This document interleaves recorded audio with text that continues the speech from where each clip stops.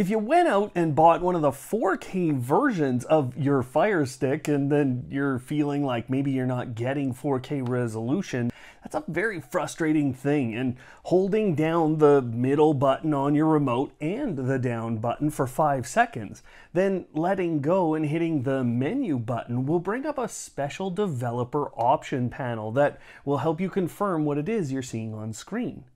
There are two options up at the top that you can enable. The first one allows you to see some basic statistics on how your Fire Stick is performing, and I especially like the RSSI that shows up. This will help you diagnose Wi-Fi issues, and if you just leave that on screen while content is playing and then you see the RSSI drop below -75 dBm, then you might want to have a look at how your Wi-Fi is situated. But if you enable the second option and then you start content within any of your streaming services, you should see a little information block pop up on screen and give you not just the information about the resolution, but also some information about audio output, which can help you diagnose some of those issues as well. Hello automators, thanks for tuning in again. I'm Brian from Automate Your Life, and we will be automating your television today in a way that allows you to get so much more out of your Amazon Fire Stick. And even I was a little surprised at how far I could go. So as we go through today's video, I'll be building to bigger and better features. And by the end of this, you should have things like what is essentially unlimited memory, actually be able to use the internet browser on your Fire Stick, play retro games with friends, or even better yet, play Luna anywhere in the world. Your music and sound experiences will change entirely, and you'll be able to load almost any application you use on your phone or tablet today. All that and much more as I give these little tips throughout each segment. Regarding that little trick at the start of today's video for ensuring you're actually getting those resolutions or features you expect, like Dolby Vision or Dolby Atmos, there is a few display settings that you can modify, but for the most part, if you just leave them to what they were originally set at, your content should come in the best way it can on your TV. However, your TV settings can be really impactful to this, and one of the things you'll want to check is whether or not your HDMI input for your Fire Stick has some things like UHD turned on, or if there are any other settings that may be restricting video or audio quality there. The physical hardware that we get with the Fire Stick appears to be pretty plain, but it's built on the Android operating system, even though it's called Fire OS. What being built on Android has meant for this type of device is that we can really hack the hardware in some really amazing ways. There are a couple of purchases that I'm going to recommend because this absolutely opens up a ton of options. But if you don't want to purchase these things, you can still do a lot of what I'll show you going forward, and I will give you some of the workarounds as we go. The first purchase is this micro USB OTG adapter. This is a pretty common thing for people to buy with Fire Sticks because it gives you the option to power another device, and it gives us an opportunity to buy other things to plug into it. And that's where our second purchase will be a hub. Now, there's a few that I've had, but this one is really inexpensive and it works really well for a lot of reasons. It has 3 USB ports and will be powered by our OTG adapter. I've also bought this combo style, but to be honest, I don't like it as much because it's not as clean and because it's missing this fancy Ethernet port on the Ugreen hub. My installation of this took seconds and just a few steps. I turned off and unplugged the Fire TV Stick from the power and TV. I unplugged the micro USB cable from the Fire Stick. I plugged in the micro USB cable into the female side of the OTG adapter, and then I plugged in the hub's USB port into the adapter as well. Now what I have are 3 open USB ports, and there are many types of devices we can now plug in. One of the biggest problems with Fire Sticks is their storage capacity and the ability to drop media files or other file types onto the Fire Stick and then use them. So one of the easiest and most likely things that you will have in your home are a ton of USB keys or jump drives. So I filled this one up with a few different things from my PC and then I plugged it into the hub. Once my Fire Stick was powered on, I went into the settings and down to my Fire TV. Inside of there, I could now see that I had some external storage available. I could, if I wanted to, format that in order to use it as storage for additional apps. Now, I would suggest that you look at something like a solid state drive if you're going to use it for apps, and that would require actual powering of the drive in a separate outlet in most cases. But I have tried USB flash drives and this kind of flash drive that takes a micro SD or an SD card. I do get a warning that I can't use that one as internal storage. But now I have all of this external storage and I did preload it with some fun stuff. In order to use this well, I downloaded an application called File Explorer. It's free and it does allow you to look inside that external storage as long as you choose to allow all of the permissions it's asking for. That means you can play many types of media files and it can scan through the local network in your home to get other files and storage. Now, I've shown you some methods for increasing your storage, but in some cases you might just want to transfer a few files across and you don't want all of this hardware. The application that I've found very useful for this is called Files to TV. Files to TV has to be downloaded as an app both in the Fire Stick App Store and then you have to get it on your phone as well, and you'll choose Send on your phone and then Receive on the Fire Stick, and then you're able to send pretty much anything from your phone over there, and that File Explorer app will help you to then find those. I do know that many of you struggle staying connected to your home's Wi-Fi, and one of the best things you can do for the health of your Wi-Fi network is to take streaming devices off of Wi-Fi. So if you are struggling with wireless connectivity, this hub gives us the option to turn our connection into a wired one. I plugged it into the 1 gigabit Ethernet port, but again, I had to do that with the device unplugged and turned off. Then, once it gets turned back on, head into your network settings and you see you've switched over to a wired connection. One of the biggest problems I have with the Fire Sticks is that the remote really just gives us a few options for navigating and searching and using everything on our Fire Stick. And for me, I end up using the voice control, but I know a lot of people aren't willing to do that or don't love that. And I think every one of us have felt the frustration of typing in a password using this remote and dying of old age before we're done. One great way to get around this is to use the Fire TV app, which you just download on your phone and you can set up on a new device very simply. Once you've downloaded that app and your Fire Stick is plugged in, it should find the device automatically. Now that I've added this hub, I can plug in both a keyboard and a mouse, and many of the apps you will use will then have a mouse pointer that you can use as you would on any normal PC or Mac, and the keyboard will be able to type in to any field you open up. So remember that password problem? No more.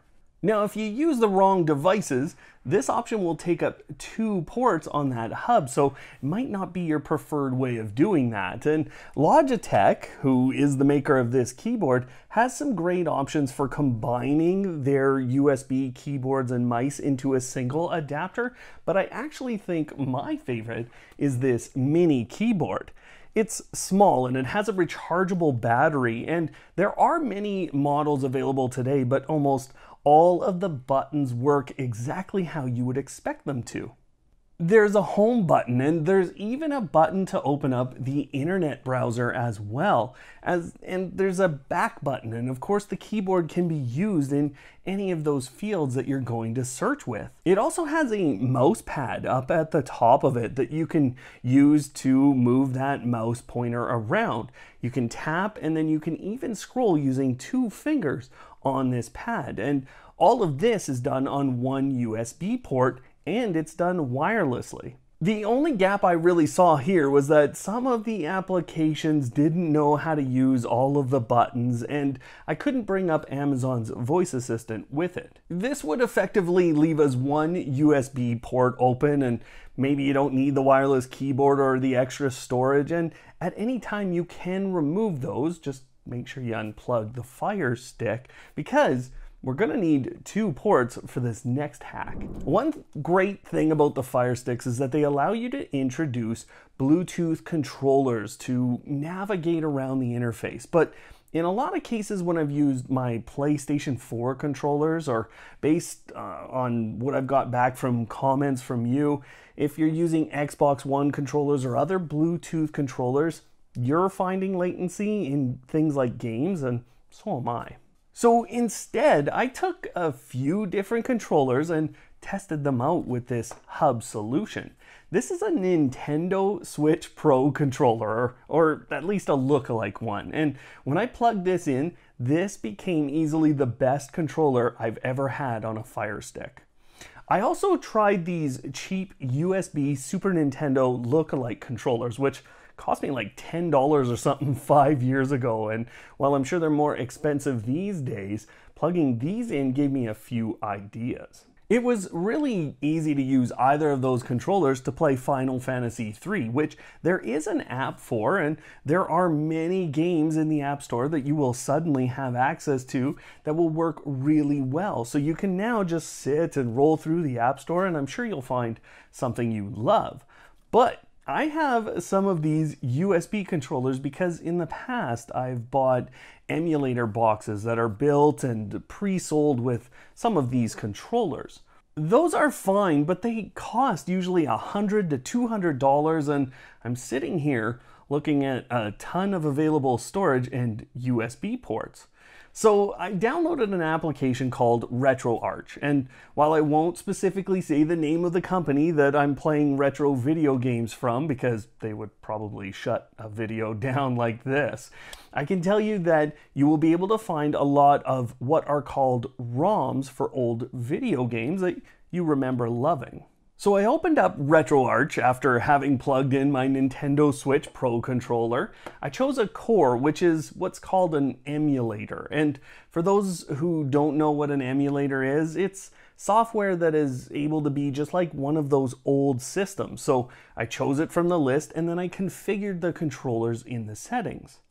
I had to walk through mapping the buttons on this controller to what they would have been in the game, and then I had to save the configuration for those controllers and save the configuration for RetroArch in general. It's very important to save that configuration, so keep that in mind. But from there, I did a quick test of playing a few games, and then I repeated the process with one of those USB Super Nintendo lookalike controllers. Then I was able to play 2-player games, and depending on the ROM and the system you're using, you could get up to 3 players playing a game using this hub. You may or may not have noticed this in today's video, but if you haven't, I have been using a computer monitor for all of these demos. First of all, to do that, I had to get this DVI to HDMI adapter to plug in, which is a very simple and inexpensive purchase. And if you want to use something like a computer monitor, it means you don't have a speaker. This actually leads me to an option that many of you might be very interested in, which is an HDMI switcher like this, which would allow you to go between your Fire TV stick and your regular PC or computer input.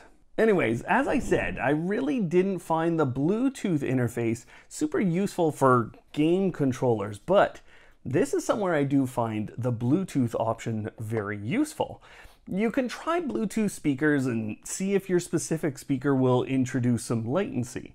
It's likely that you will feel like the sound is always a little bit behind, and unfortunately with Bluetooth speakers and the audio features on these Fire Sticks, you're not going to find any way to get around that if you do get latency. However, for me, I have found much better performance with earbuds or headsets, and I've even used the Echo Buds as well as other Bluetooth earbuds just directly connected through the Bluetooth option in the Fire Stick. This gives you a way to use an old monitor or another older television with no speakers and create kind of a private viewing experience for someone. Of course, the best feature for anyone who wants to avoid using their television speakers is the home theater option. And this is an easy process, and so I feel like I can show you it briefly, but if you do need a full walkthrough of this feature, there's a video link in the description below that will help. For this, you will need an Echo, Echo Dot, or an Echo Studio. If you want, you can use those in pairs and create a 2.0 speaker system with them. Or you can buy an Echo Sub and then 2 of those speakers and create a 2.1 speaker system. For myself, I'm finding a single Echo Sub and a single Echo Studio are a very powerful and well-balanced system. To set up one of these home theater systems, head into the Miss A application. Log in using the same Amazon account you use when you set up your Echo speakers and your Fire TV stick, and then head to the Devices page. Tap on the plus and get to the prompt that allows you to create a home theater group.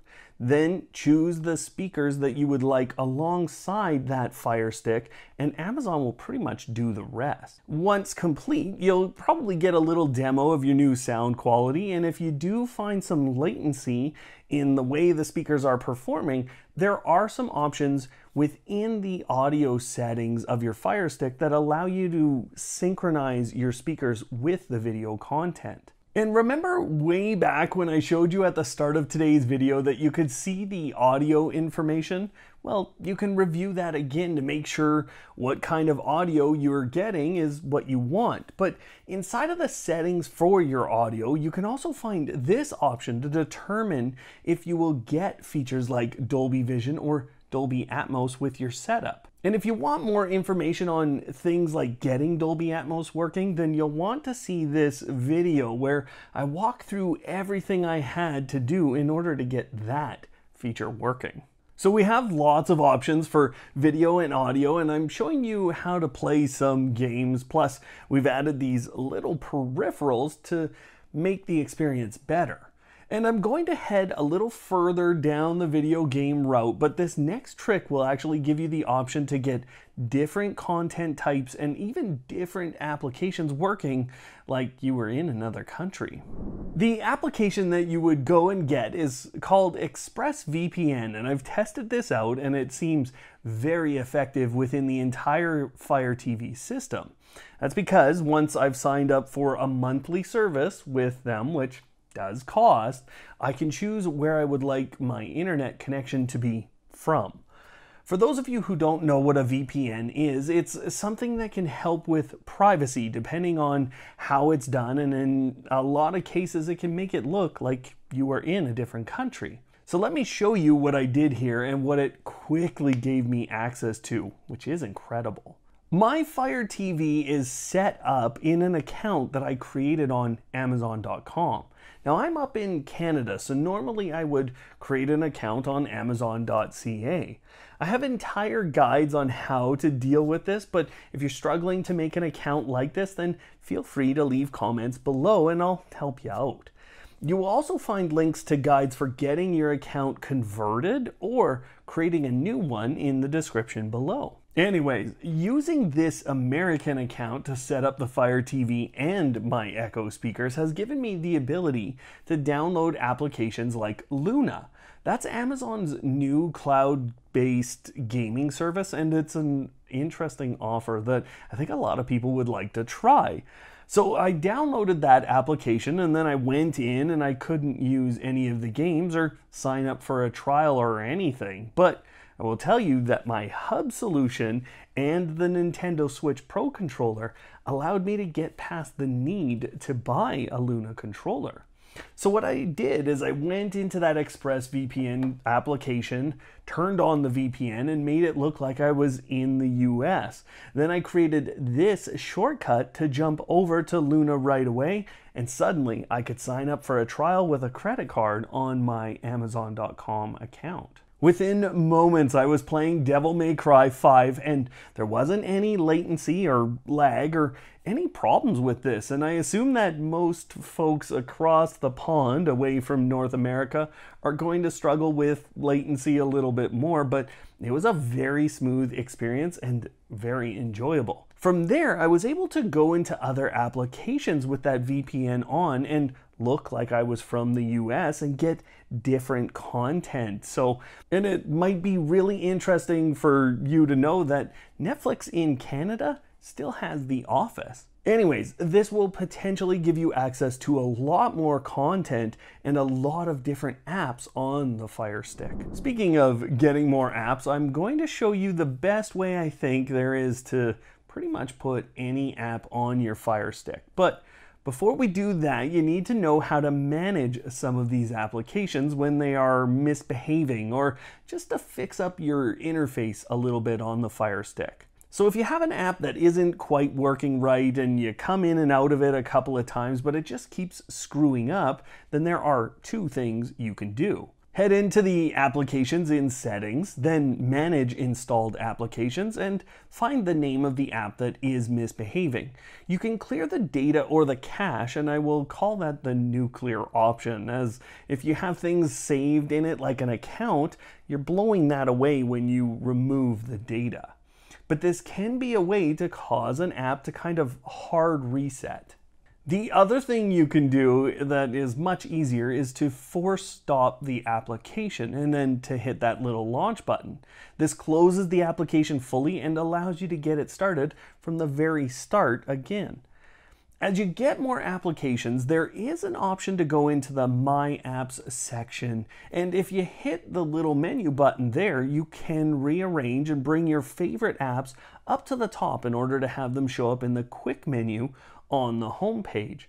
But if you go into the App Store, there are a few options for finding applications, including the basic search. However, I know for many of you that you will have multiple Fire Sticks, and so it's easy to pull those apps across from one Fire Stick to another by looking for this All Apps option in the store. It's in that area that you will see apps that you haven't put on this Fire Stick, but you have on other ones in your account. So now we have all these options for finding and managing applications, and this means we can really expand what type of applications we will try. And remember earlier in the video I said that Fire OS was based on Android. This is great news for us because it means a lot of Android applications will work. And I know many of you have an iPhone, but let's be honest, most apps are available on both iPhone or iOS and Android, so you should find a version available for you. So we're going to do something called side loading. In order to do that, head to the App Store and search for an application called Downloader. That application allows you to paste URLs directly into it, but I think it's easier to just do a search for the app you're looking for. To do this, just put in the name of the app and then I would say write APK after that. Of course, if you have one of these fancy keyboards, this just became a lot easier. And what I want to make sure of is that you feel secure downloading one of these APKs, because it's like downloading an app that wasn't verified as safe by Google in their Play Store or Amazon in their App Store. So there's only a few sites that I download APKs from, but once you find an app that you would like, it's a few clicks to bring that application onto your Fire Stick. The first time you do this, the Downloader app will ask for permission to be able to install apps, and you do have to grant that the first time. Once you've done that, the Downloader app will work through the installation process of your new APK, and it will even prompt you to delete the APK after it's done, which you can do once it's installed to keep your memory clean or less memory used on the Fire Stick. Keep in mind that many of these apps won't work totally right, and This is a rabbit hole that you can go down now and delete apps as you need or move them around as you find them useful, and you can truly do some amazing things in your home with your television. And I have even more hidden tips and tricks on these Fire Sticks up on screen now in that video. So go check that out. It'll expand further what you can do with these great little streaming devices in your home. Otherwise, thanks for watching today, and of course, don't hate, automate.